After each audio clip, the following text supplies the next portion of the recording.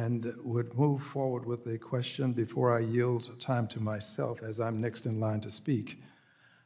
Friends, at the September 21st hearing, I presented the CEOs of the largest U.S. banks with information on their connections to slavery.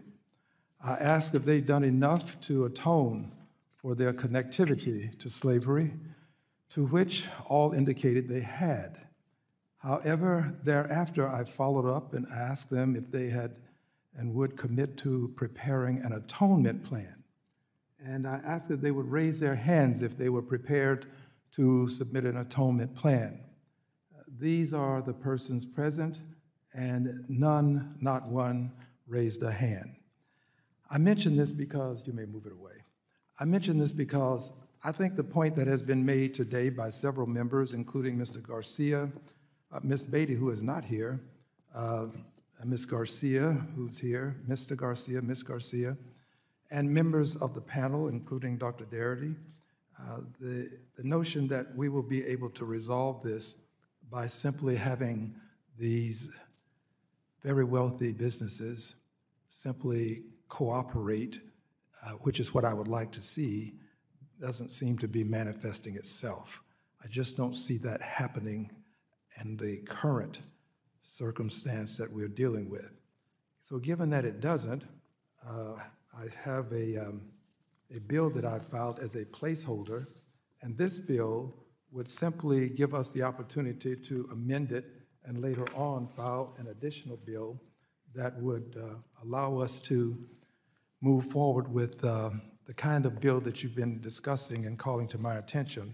It would be H.R. 9337 that's been filed, and it requires the Securities and Exchange Act to allow us to have racial audits, racial equity audits. I think that this is a genesis, but I think there's much more that we need to do. So what I'd like to do is ask Dr. Darity about your desire and belief that we can have these endowments funded by these institutions. I've had the honor of working with you, Dr. Darity, and I believe you've presented a plan, a sort of outline as to how this can be accomplished. So would you take just a moment, please, and explain how you would have this take place as it relates to the financial institutions? I think I'd like to talk about a specific example, which is the case of J.P. Morgan Chase that had two subsidiaries that were based in the state of Louisiana. And I performed an exercise of examining the historically black colleges and universities in the state of Louisiana and matched them with peer institutions. So, for example, I matched Dillard University with Tulane University. I matched Southern University with Louisiana State University and looked at the per-student differentials in endowments. Dr. Darity, I'm going to ask that you suspend for just a moment because the time for Ms. Williams has expired. I now recognize myself for 5 minutes and would ask that you continue. Thank you. Okay, thank you. I came up with a calculation of the amount that would be required to bring the endowments of the historically black colleges and universities in Louisiana on par with their peer historically white institutions. And if I recall correctly, the total amount was not particularly staggering relative to J.P. Morgan Chase's assets, which are now, I believe, in excess of $3 trillion. It's interesting that it was mentioned earlier that they had set aside a fund for $5 million. I think that that's a very, very small allotment given the scale of their resources. Thank you. Let me move to another area of great concern for me, and the chairwoman mentioned this in her questioning, and that is, why have we not moved along to a greater extent in trying to get this reparations and atonement? I separate the two get this done. I find that many people are ashamed of being associated with the title slave. I consider myself a proud ancestor, proud to be associated with my ancestors who are slaves. I think that that's a part of my heritage. They built the country to a certain extent. They are the foundational mothers and fathers of this country. The Capitol building, at Yale, at Harvard University, they've constructed facilities there.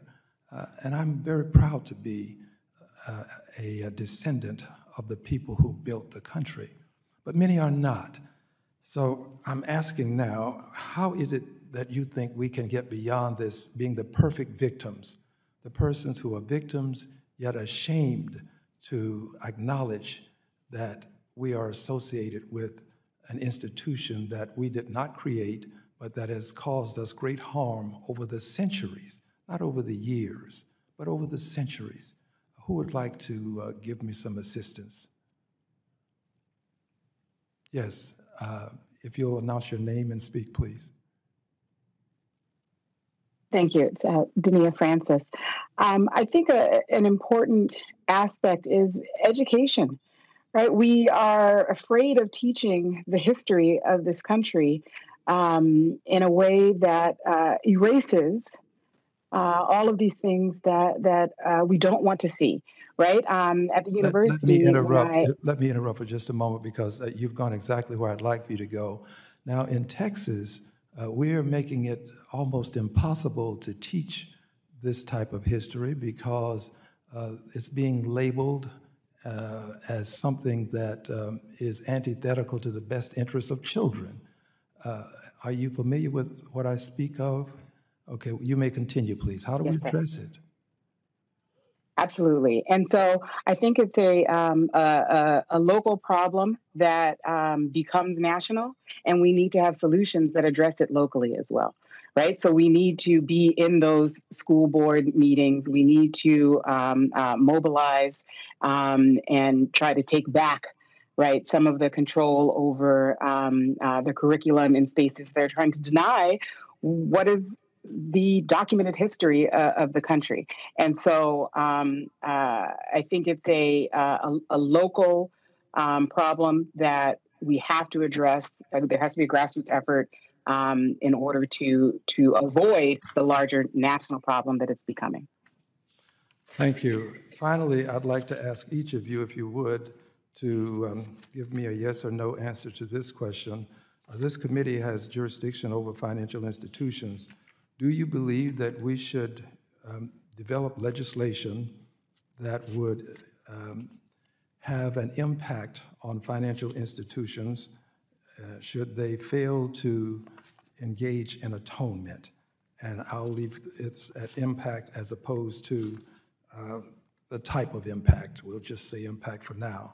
So let's start with Dr. Darity Jr. Your thoughts, yes or no? Should we? Yes.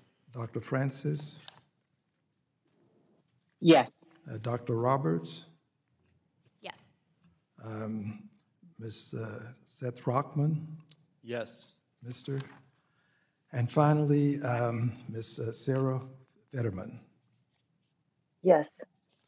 All persons having agreed, I think that you've given us reason to move forward with legislation, and I will encourage my friends who have addressed this issue today to help me with the legislation. Both Mr. and Ms. Garcia, Ms. Beatty has already been involved with this, and let's see if we can come up with legislation that will, Ms. Williams as well, that will help us to encourage our financial institutions to atone for their connections to slavery that have benefited them over the years. I thank all of you for appearing today.